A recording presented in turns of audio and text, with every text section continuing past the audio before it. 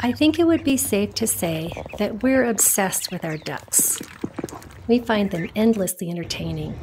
Now we have chickens too, but they don't hold the same fascination for us as the ducks.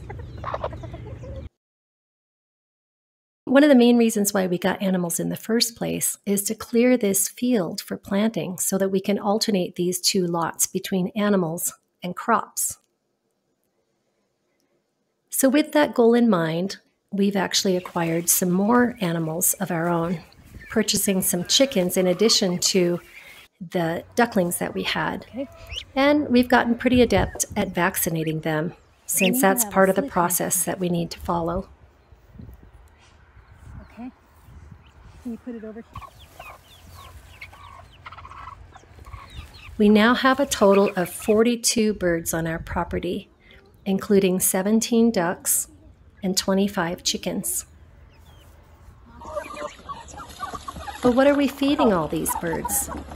Yes, they're supposed to be eating the grass and the bugs and the seeds and the weeds and clearing this land, but that's not all we're giving them.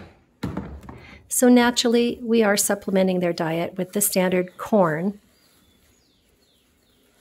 We have both whole corn and cracked corn, and they really enjoy that.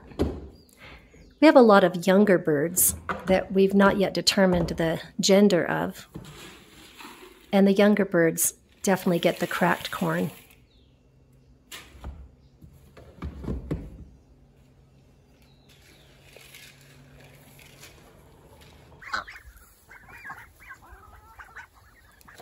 The birds get really excited when they see us come out.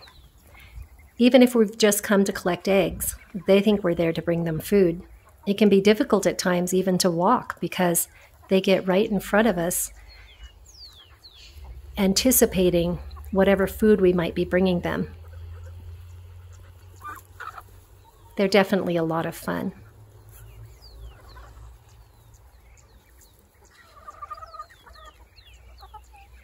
So we don't want to be spending a lot of money on purchasing grain for our birds. We're trying to supplement their diet with other things, such as lettuce and cabbage from our garden. Really any extra produce that we can spare.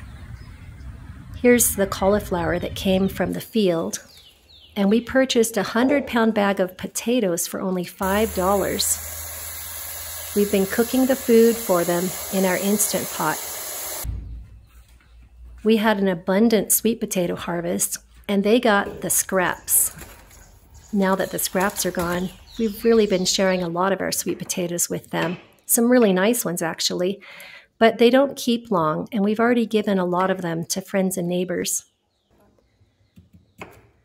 So we've fed them zucchini, beets, sweet potatoes, white carrots, cauliflower, anything extra that we might have. And once I had my own harvest of beans, I gave them the beans that I had that were purchased.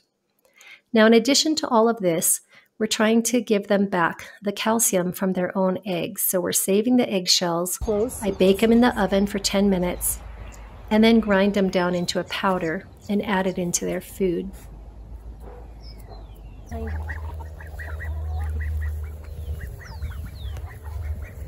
Of all the things we feed them, they seem to be especially excited about the vegetables that we cook for them in the Instant Pot. Now this has included pasta, rice, potatoes. As I've already mentioned, the sweet potatoes, cauliflower, beets, any kind of extra thing that we think will be difficult for them to eat in its raw state because it's too hard, we've been cooking down. We've also had some very large zucchinis that we've added to that.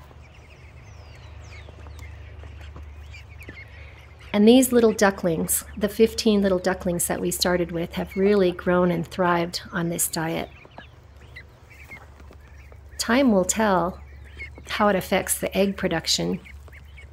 But with the adult animals that we have that are laying eggs, we've noticed that our egg production has been on the rise. So we think we must be doing something right. Of course, they get all of our garden scraps, we've been harvesting a lot of broccoli and cauliflower lately, and they get all the big leaves from the plants. And they do enjoy that.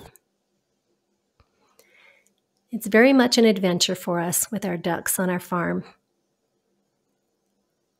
And we look forward to many years with these animals.